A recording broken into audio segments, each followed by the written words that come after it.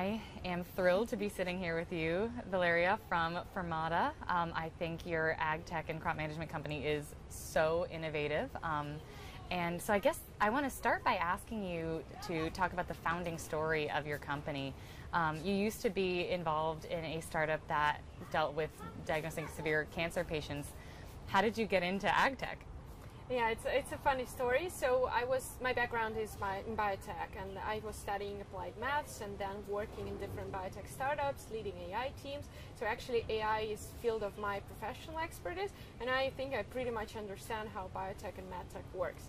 And I was never thinking of switching the industries, and I think that I'm the farthest person from agriculture like in the world, because I never saw how the plants grow. I never had any plants at home, so I had absolutely no idea what problems can be there with the plants. So just friends of mine who are growing tomatoes professionally, like they have a greenhouse, they were interested in what are the capabilities of the AI and how they can apply it to agriculture, and they asked me just to talk to them. And we had this conversation, and I actually realized that plants have very similar problems to those that we have with humans. So it's also very important to diagnose things properly and make sure that this is exactly that disease that you think, and also to make it very fast, because if you identify the disease of the plants too late, you can lose your whole harvest because of this disease. So it was very similar. We already had some technologies in hand, and we decided together with my friends to launch the company and try to find the right application of artificial intelligence to agriculture. It took us a while actually to find the product market fit. I think that about a year we were struggling. We were first thinking that we'll be doing a robotics company. We even built a prototype. So we did the standard story of startups when you start coding and developing your product before you talk to any customers and understand the market. But this learned us, we learned a lot of things at that point, and eventually we found the product that we're developing now. Cool. I had no idea. And who are your clients? Mainly farmers, or is there anyone else who's using your product? So these are at this point mainly farmers. So we work with various industries, outdoors, indoors, and different types of crops like tomatoes, leafy greens. We're now opening operations in flowers because it's also interesting and big market.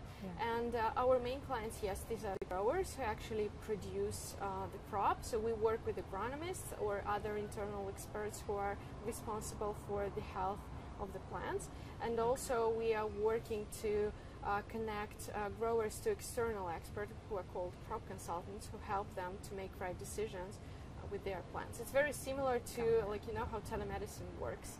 So this is where the inspiration for Fermata came from. Can you explain exactly how AI applies in this and how exactly your technology works? Okay, so how the farmer typically controls the health of his plants. He has a team of workers who are called scouts, and these scouts, they walk in greenhouse, in the field, look at every plant from morning to evening, and of course the human factor and the limitations of human vision leads to that people sometimes miss that there is a problem. And then this problem grows and farmer loses his harvest. And what we do is we install cameras in the greenhouse or in the fields. So we use off-the-shelf cameras, which people typically use for security purposes. And these cameras capture images of every single plant, of every single leaf. And these are thousands of images. You cannot process them yourself. So we have to use artificial intelligence here, computer vision, which processes these images, identify whether there are pests or diseases on the plants. And then if we identify something, we notify the farmer through the app that he has to react immediately and deal with this problem. That is so cool. This is the technology of the future, especially when it comes to farming. And I guess going along with that, in what ways do you believe technology has the power to affect the world's future food supply? So we have two goals, which are sustainability goals, basically. One is that we want to reduce losses of harvest for the farmer, because this is one of the main sources of food waste on Earth. And if the farmer is capable of reacting fast to the problems with his plants, then he loses less harvest, obviously. So on average, farmers lose up to 30% harvest per cycle, which is a lot, of course, and it can be even much more. So this is the goal number one. The goal number two is we want to help farmer use much less chemicals, because now they have to apply them from time to time because they cannot be sure whether they have some disease or not. With us, they might be able to apply chemicals only when they 100% are sure that they need it in this specific area and not applying it to all the greenhouse or farm. And this, of course, leads to healthier food eventually. Interesting. Now, when you think of farmers, you don't necessarily think of, the most tech-adept people. Right. What has been the biggest challenge for you to convince farmers to use your technology? You're absolutely right. This is a huge challenge, and most of farmers don't understand that they can do things in completely different way and much better, because they say, oh, I already have a team of scouts and they're doing well. I've invested a lot into training these people, and this is the best you can do. Why are you talking to me about some different technology? I'm already doing like the best possible thing. And it's very challenging to explain to a person that it can be even better. And that's why we were thinking about some marketing features that would help us to overcome this challenge. And now we are, for example, providing farmers for free one camera, and you can use it for one growing cycle, and just try it and see how it works, because this is the only way. You can speak as much as possible about like money, savings that you have already achieved within the previous projects, and they say, okay, but that was a bad farmer and I am a good farmer. And even if you're talking that that currently you have the scouts and they get tired and we are 24/7 monitoring what's going on, still they are not convinced. So the only way actually to prove yourself is just to show your product and give it into their hands. Interesting.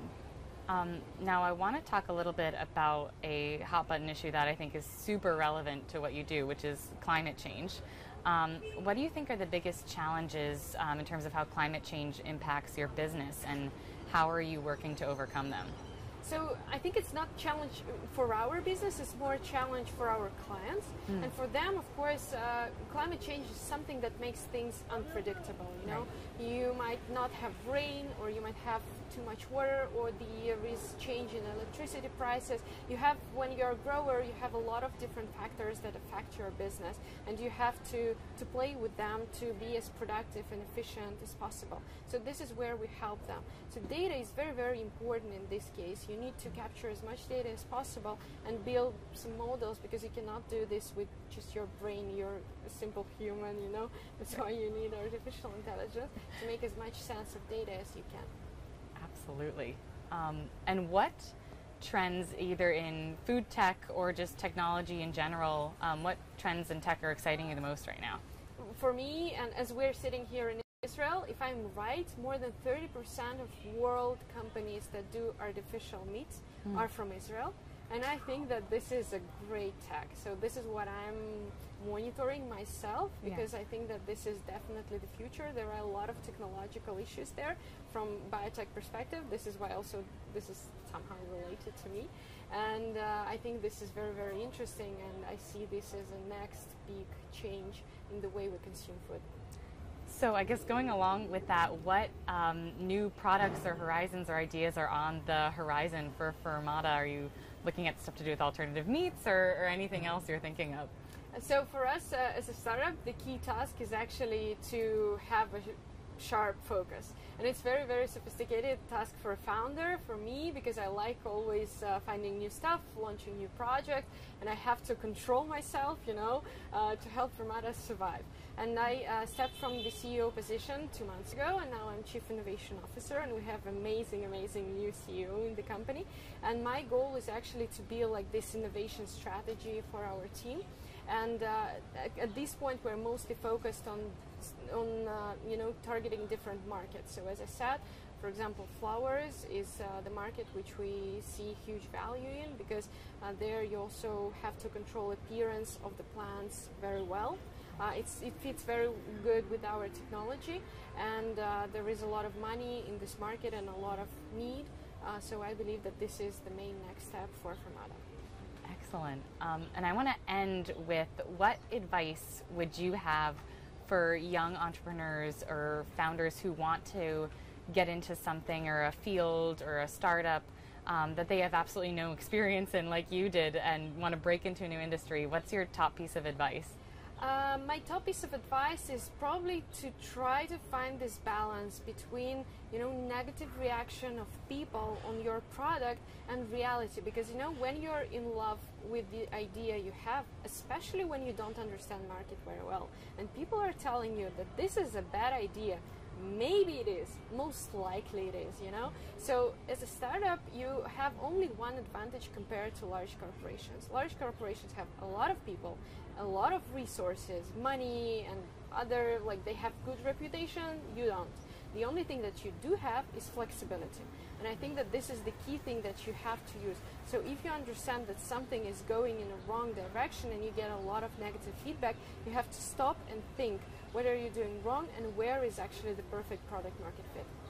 That is perfect advice. Thank you so much. And thank you for sharing your story and your company with us, Valeria. And I wish you and Fermata truly the best of luck as you continue on this journey. Thank you so much. Thank you.